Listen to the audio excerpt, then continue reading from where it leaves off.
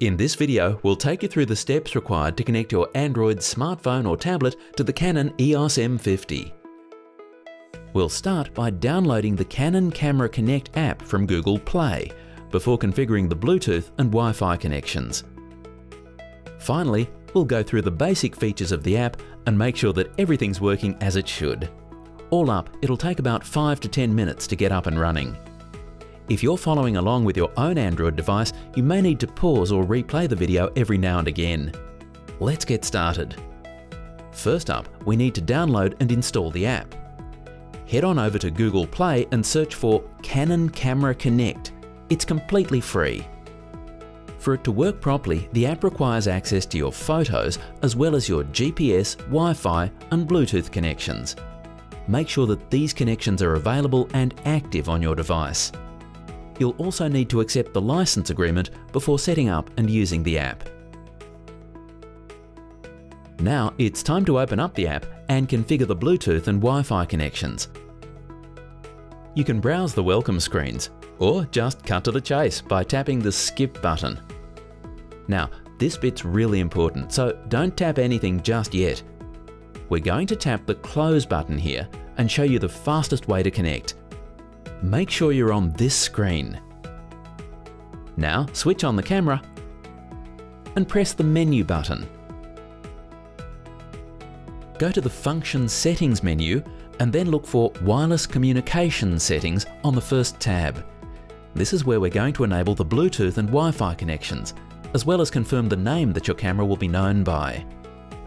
Make sure that Wi-Fi and Bluetooth are enabled on your device before continuing. In the Bluetooth function menu, set the connection type to smartphone. After tapping the Set OK button, you'll be prompted to confirm the name of the camera. You can change this name if you want to, before tapping the Menu OK button to confirm. Tap the pairing option to kick off the Bluetooth connection process. We've already installed the app, so tap Do Not Display on this screen. In a short space of time, the app will detect the camera's Bluetooth signal. Tap on the camera's name to accept the Bluetooth pairing request. The camera will then ask you to approve the connection. Once you've done this, both the camera and your device will confirm that a successful pairing has been made. Now it's time to set up the Wi-Fi connection. On the camera, go back to the previous menu and into the Wi-Fi settings screen to enable Wi-Fi. Once enabled, go back to the app on your mobile device and tap Remote Live View Shooting. This will initiate the Wi-Fi connection. After a short while, the Wi-Fi connection between your smartphone and your camera will be established, and you'll see confirmation on screen. Let's just check everything's working properly and give you a quick overview of what's possible with Canon Camera Connect. First, we'll test the Remote Live View function. What you're seeing here is a real-time view of what the camera is seeing. This function is useful for when you want to mount your camera on a tripod and capture photos remotely. Select your focus point and then tap the Shutter Release button on the app.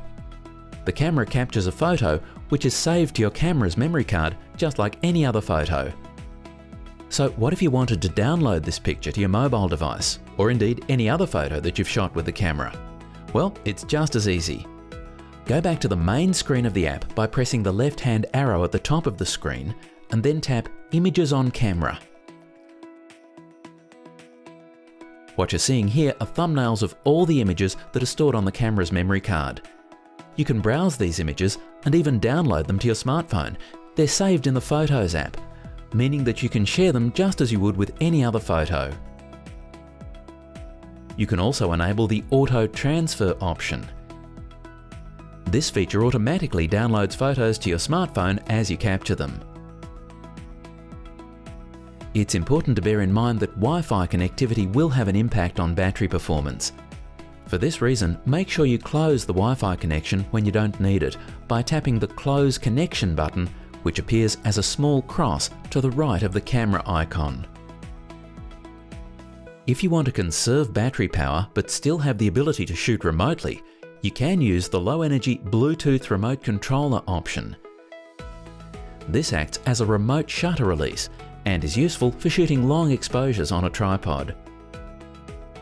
Well, that's about it.